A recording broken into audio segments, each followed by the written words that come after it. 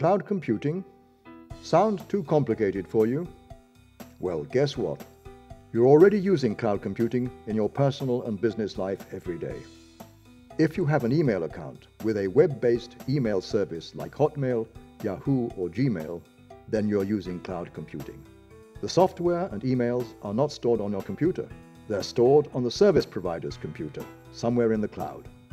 The most famous users of cloud computing are perhaps social networks like Facebook and file-sharing services like Google Documents or Dropbox.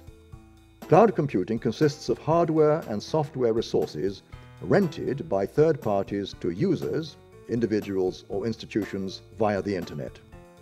Instead of buying and setting up its own data center, installing and maintaining complex software, and hiring a team of IT professionals to run it, an institution can save costs by using applications, data storage, and computing power on pay-per-use basis.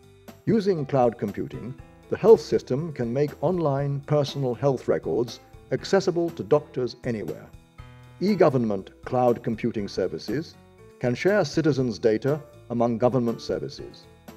Individuals can store personal financial information like tax records on their own cloud. Diplomats can work collaboratively on online documents.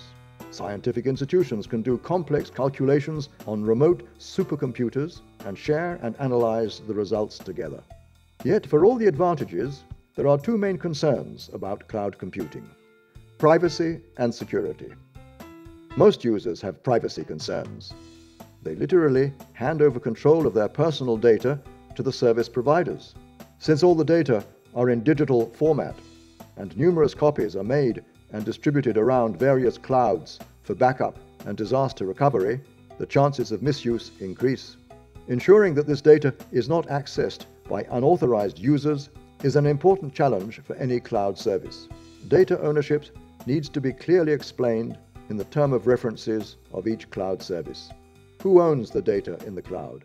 What happens if a cloud provider goes out of business? What happens if a user dies, or a cloud customer fails to pay their bills or wants to change provider? The lack of standards can make it difficult to move data from one cloud provider to another.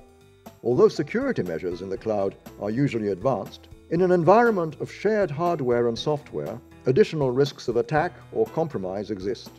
Concerns include data security, uninterrupted services, password management for accessing the cloud, and data encryption between the users and the cloud. Think about smart cars, smart refrigerators, smartphones, smart cities, and all those devices that are connected to some cloud service or other. There's no doubt the future is in the clouds.